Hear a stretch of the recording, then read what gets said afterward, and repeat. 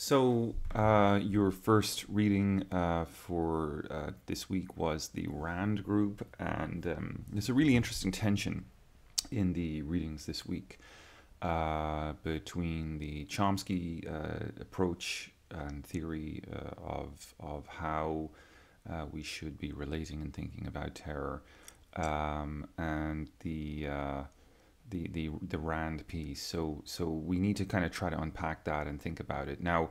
Um, there is a beautiful definition in the Rand piece, which, having given a brief overview of terrorism, there's a definition given by Bruce Hoffman, who is an expert in the field, who basically says that terrorism is the deliberate creation, exportation of fear um, through violence or the threat of violence in the pursuit of political change. And that's interesting for us because it's effectively an open enough definition that it can be used to speak to the terror of groups, religious groups, for example, but also even state terror. And as we'll see, there's a lot at stake in that question about state sponsored terrorism. Whether it exists, to what extent it exists, is not something that American analysts have been traditionally very good at answering. Um, One concept that really comes up in the Rand piece is the concept of jihad, which of course technically means to strive, but the article includes within it the modern definition that has been used by contemporary, but by contemporary I mean in the last 80 years or so, the definition of modern used by modern Islamist scholars in the context of post-colonization, people like Said Qutb in the 1950s. And what Rand argues is that religious terrorists, based on especially the sort of notion of jihad, can be more destructive in their violence.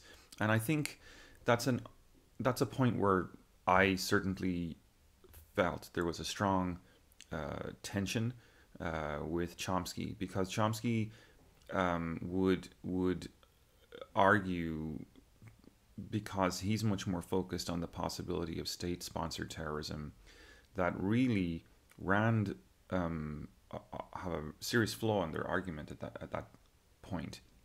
Because if you're arguing that religious terrorists can be more bloodthirsty and more destructive in their violence, you end up ignoring how,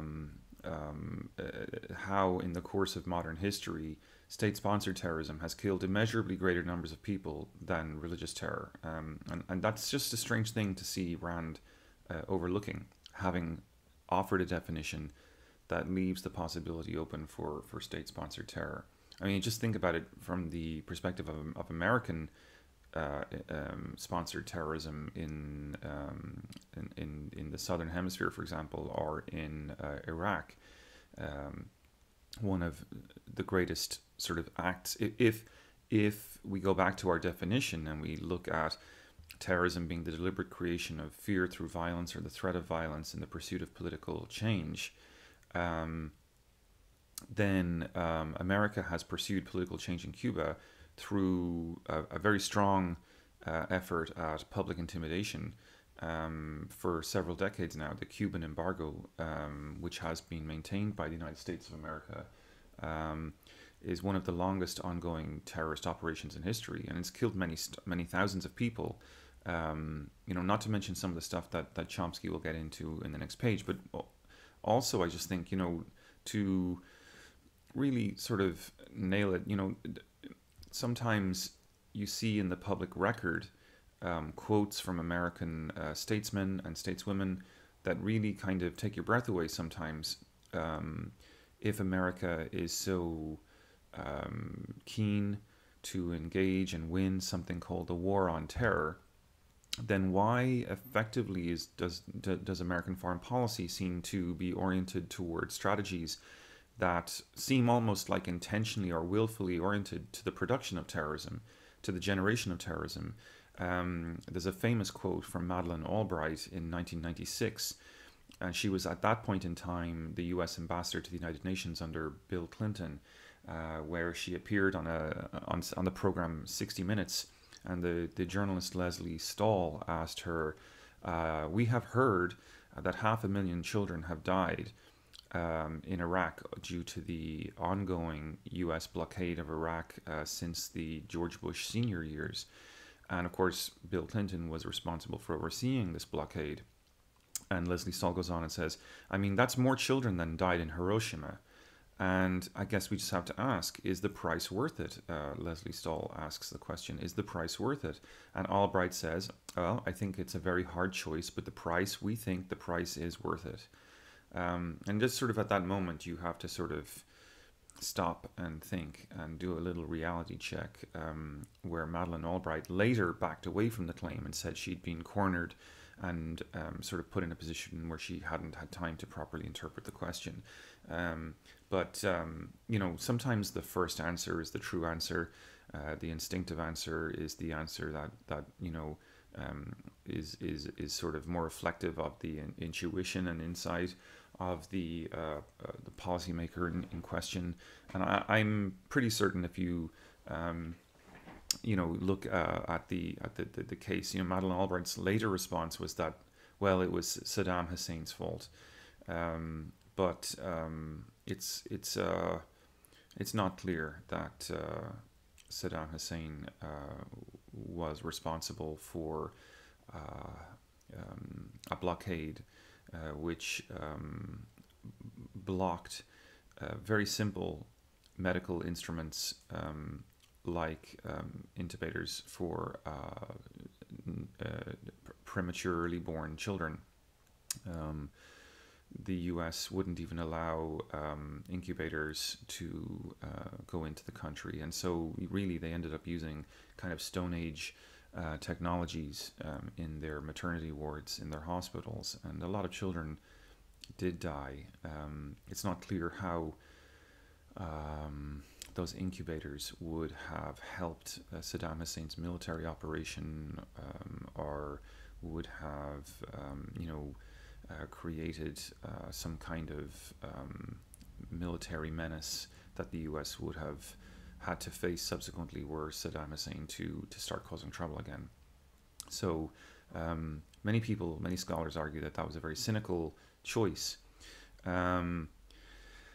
It's just something that Rand needs to think about, I think, in their piece. So just to skip ahead, one final point that I think is worth raising from this piece is about the future of terrorism. And one, I thought, very insightful point that they raised at the end was just that we need to understand terrorism and terrorists in a manner that's more complex than the simple sort of evildoers rhetoric of George Bush Jr. In fact, people like Al Qaeda and Osama bin Laden have never shied away from expressing quite serious, thought out political goals for their actions.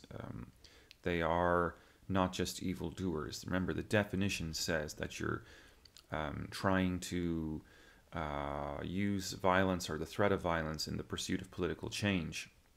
So evildoers just cause violence for the sake of violence. In fact, Osama had nothing to do with it, of course. Osama bin Laden and Al Qaeda have expressed political goals, including getting US and Western troops out of the Holy Lands in Saudi Arabia, and also improving the relationship between Israel and the Palestinians, arguing that the Israelis were currently persecuting the Palestinians. So I can remember when I was doing my master's degree way back in 1998, and there was a strong sense even then that there were political goals being pursued by Al Qaeda, and that was, of course, back when the embassy bombings were happening. Um, there were infamous faxes that were sent by Al Qaeda and Osama bin Laden to Western embassies, telling them to get their forces out of the Middle East. So there's a strong political literacy in bin Laden's early messages to the Western world. So much so even that I think there's been a couple of books written on this. So we move on to Chomsky. Now, like Chalmers Johnson, Noam Chomsky, and Chalmers Johnson, of course, is if you've not heard of him, he's another sort of very good scholar of the same ilk as Chomsky. But Chomsky's obviously very famous and has made a long career out of critically scrutinizing the official history of American national security. For example, in his long career, he used to be just a linguist, but he has just written so many books, and his books have been held up by presidents at the United Nations General Assembly, sort of invoked as ways of challenging the rhetoric of U.S. governments as they try to legitimize what many people see as highly problematic and power-centric policies, especially vis-a-vis South America. So there is a long history, according to Chomsky, of U.S.-sponsored state terror. And what he sort of principally tries to argue is that there's a terrible tendency, for us to sort of constantly berate them for their terrorism against us and never really think about the strategies and means that we are using against them as potentially terroristic. The idea being, of course, that America is special, an exceptional country, a country that believes in democracy and freedom and human rights. And of course, therefore, any military action that America might take against a foreign opponent would, by definition, be considered to be sort of on the cause of freedom fighting as opposed to terrorism. But one man's freedom fighter is another man's terrorist, as the Iqbal Ahmed piece will argue. So there's a lot of information in the Chomsky piece, and I thought in my little commentary I might just, instead of parsing it out fully for you, I might just offer some interventions and hopefully some empirical clarification for you, so that you understand one or two of the terms and one or two of the controversies and cases that Chomsky is referring to. One important example would be the Nicaragua versus United States case in the ICJ, which Chomsky refers to as the World Court, in 1986. So in that year, the ICJ held that the United States had violated international law by supporting, under Reagan, the Contras, the so-called Contras, who were a sort of right-wing paramilitary group that were engaged in rebellion against the Nicaraguan government, which was a socialist government, democratically elected. And the U.S. intervened on the side of the Contras. You may remember the famous Oliver North scandal, but this case specifically revolved around American efforts to put mines in Nicaraguan harbors, fishing harbors, and supply weapons to the Contras. So the U.S. Was found guilty of state-sponsored terrorism in this case, and the U.S., of course, because there is no real, as we discussed last week, there's no real proper enforcement mechanism for these kinds of cases. So for a large, powerful country like the United States, there's no real handcuffs that can be slapped on. So the U.S. is capable then, and did subsequently, block the enforcement of the judgment at the level of the United Nations Security Council, and thereby prevented Nicaragua from obtaining any compensation for the damage the United States had done.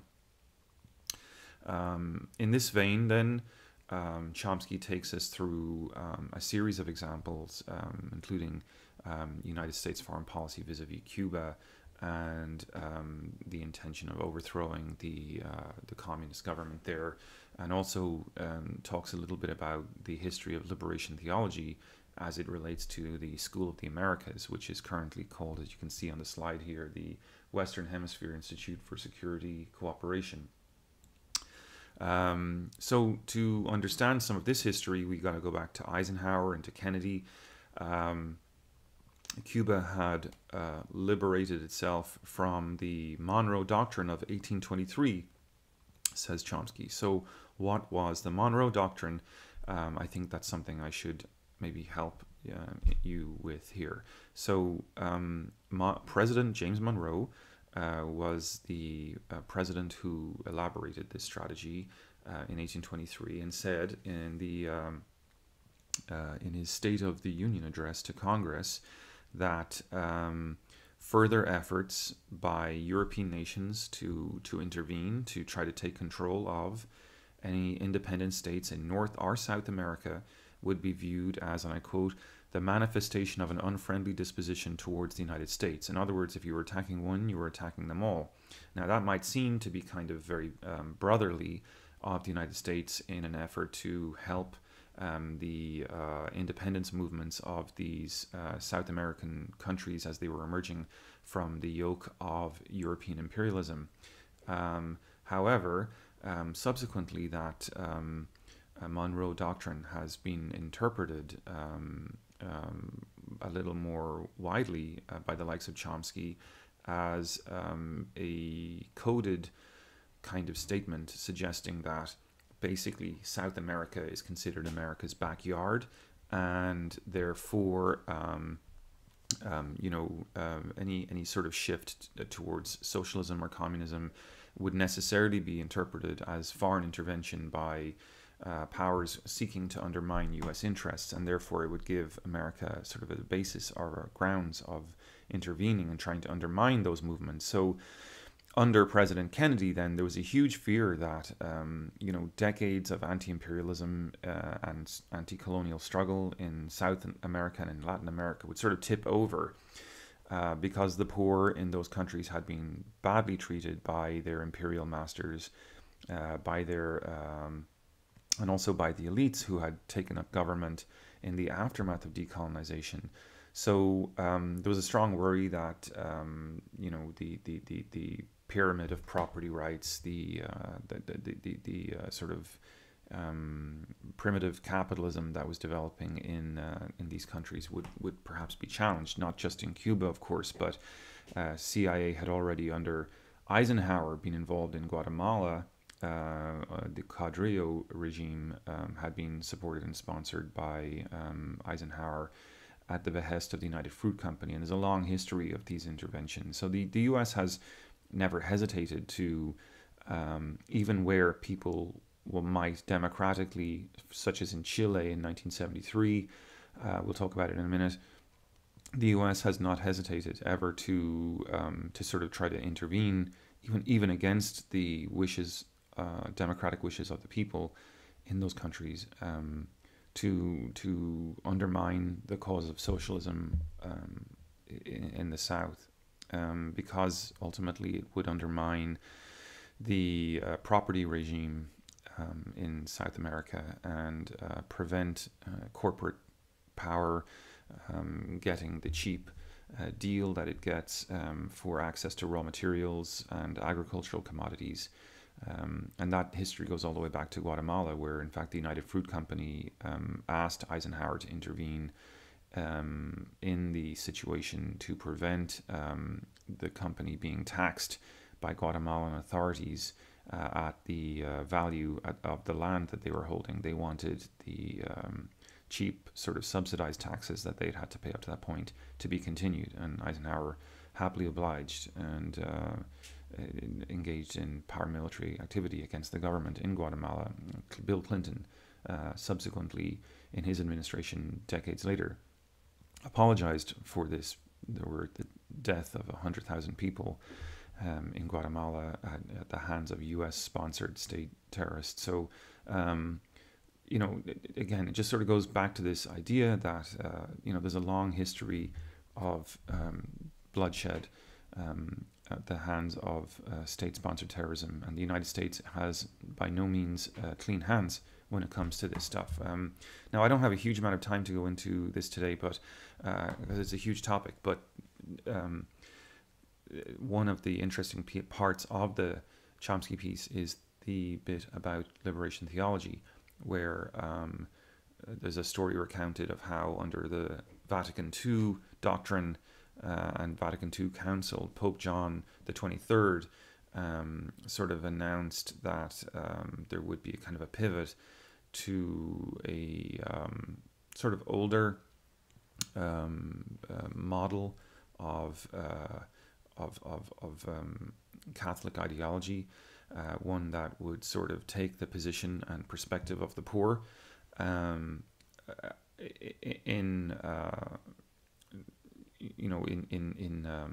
the way priests would relate to the poor and try to seek their material advancement.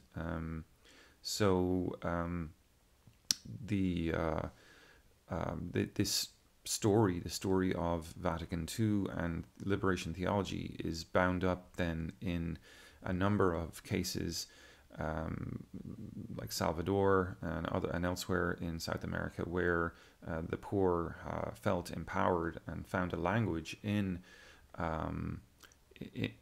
Catholic liberation theology to pursue greater democracy for themselves, to pursue greater economic justice for themselves. And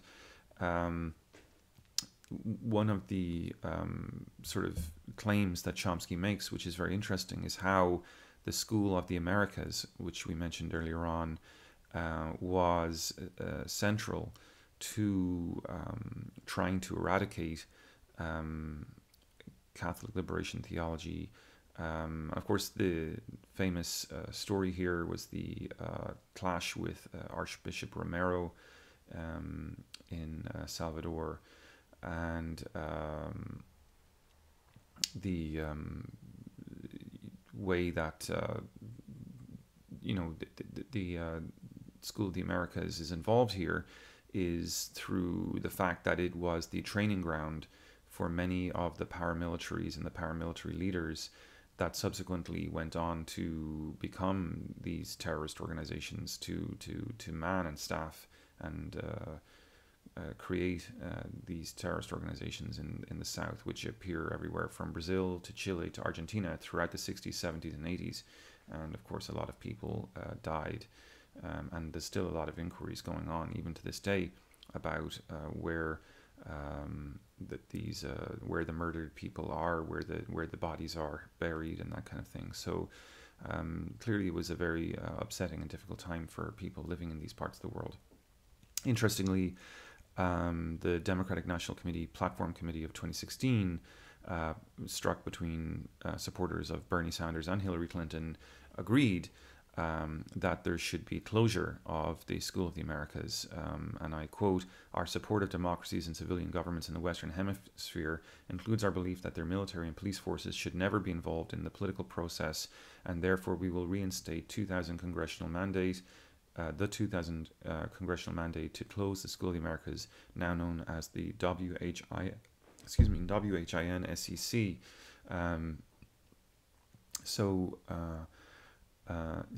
Obviously it's still a controversial place, the School of the Americas. It's a school, college sort of built purposely for the training of army officers in the South, but it has in South America, but it has an ideological sort of history as well, and is proud, according to Chomsky and some of the documents he's looked at, quite proud of its role in the downfall of liberation theology. Chomsky concludes by looking at the destruction in Afghanistan and Iraq and wondering, well, if the goal really was to destroy terrorism, to go to war on terror, then why has the US and why have the Western governments generally pursued policies that were almost 100% likely to generate even more terror? It makes no sense, he argues.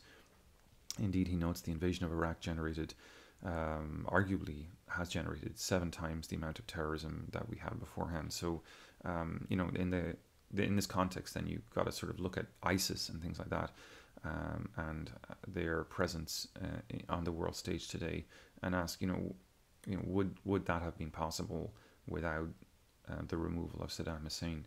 I think it's fairly obvious that Saddam Hussein may not have been a great guy, but to go in and decapitate a regime, a military dictatorship that was holding together three disparate cultural groups, without any sort of prior thought about how to rebuild the state, invest in that state, create viable governance structures. It was naive and a costly error that's cost a lot of lives and has created many risks and the potential for future terrorism. He does offer one little example at the end about Northern Ireland, and I think that's really interesting because obviously I grew up in Ireland, and I lived through the period of time that he's referring to, where the British actually did really finally sort of sit down and talk to the terrorists. Because remember, terrorists aren't just evildoers, right? They are usually politically motivated, which means they have political goals. And if they have political goals, then you can negotiate with those goals. And the British were publicly saying they wouldn't negotiate, but privately, secretly, they were in the 90s. And ultimately, that's what brought people to the table and what diffused the situation. And consequently, today we have something much more peaceful in the north of Ireland than we would have had up to that point in time. So in this slide, I don't have a lot to say about the Iqbal Ahmed piece. This is a picture of Ronald Reagan meeting with the Afghan rebels, the Mujahideen, in the White House in 1985, where Ronald Reagan famously pronounced that these gentlemen are the moral equivalents of America's founding fathers. And it's just, again, this emphasis on this point that one man's freedom fighter is another man's terrorist, and how these roles can switch historically. The Mujahideen subsequently came to be seen in post 9/11 context as the Taliban, and they sort of became public enemy number one for having given material support and encouragement to Osama bin Laden and Al Qaeda as they were operating in Afghanistan. But don't forget, the reason Al Qaeda were ever in Afghanistan was that they had all gone there to join the Mujahideen in the struggle against the Soviets, and they received money and missiles and technologies to attack the Soviets who were present in Afghanistan at the time. So Reagan wanted to defeat the Russians in Afghanistan and brought in radical Islamists in order to do it. And this is what Chalmers Johnson, who I mentioned at the start of the lecture, called blowback. The action that you haven't predicted, that's a result, an unintentional result of your own actions. So blowback is kind of the logic of unintended consequences expressed in military terms. Things might blow back at you in a way that you hadn't expected. And clearly, I think that's Iqbal Ahmed's point in bringing this up. So he talks about a number of ideas, and I think that this is clearly a tongue-in-cheek piece. I think it's meant humorously. It's taken from a public speech, so it's not really intended to be an analytical piece. But that's not to say there aren't some really important points being made here. And one of them is, of course, the point to do with definitions and the impossibility of defining terrorism, really, because one man's freedom fighter is another man's terrorist. There's a terrible flimsiness in the definition of terrorism, which is kind of overlooked by those who get high and mighty and puff up their chests about war on terror and that kind of thing, evildoers, etc. What Iqbal Ahmed sort of wants to talk about is the fact that we need to really try to consider what the causality of terrorism is. We have a kind of a selective moral revulsion, he says, that we sort of obsess about terrorists killing one person forgetting that state-sponsored terrorism can kill hundreds of thousands of people. Um, so you know, where does the kind of terrorism that we get worked up about come from? One point, and if we ask that question, maybe we can find a way to get past our selective moral revulsion, because there's a historical tie, of course, between the two. Terrorism, Iqbal Ahmed argues, comes from, on page 189, he says, battered people is central here. You know, so the Jewish terrorists that were involved in the starting of the State of Israel, who threw out many Palestinian people from their lands in the 1940s, had come themselves from Eastern Europe, where they had been terrorized by the Nazis.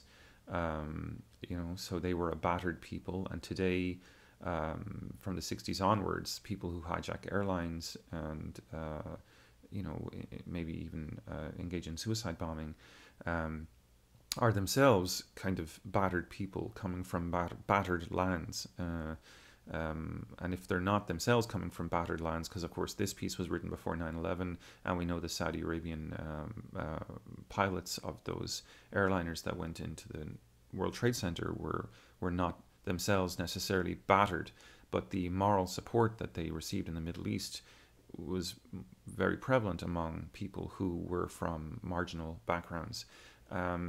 So you know, with this in mind, the closing advice of Iqbal Ahmed is for the West not to engage in double standards in its foreign policy, and to remember that terrorism comes from somewhere. There's strong emotional intent behind it, strong political intent behind it. These aren't evildoers, and if you're going to go around condemning people for their terrorism, do remember that while they might kill thousands of people in something like the 9/11 attacks, the long history of U.S.-sponsored state terrorism has, you know, there's hundreds of thousands of people who have died. You know, just remember that. Remember that terrorism is something used by many different types of people in different contexts. Always remember there's a political goal behind terrorism, and to simply dismiss it or reduce it to, you know, evildoers or people that must be eliminated is sort of doing yourself a disservice. So I'm going to stop this video here, and I'll do the Graeber stuff in a follow-up video in just a moment.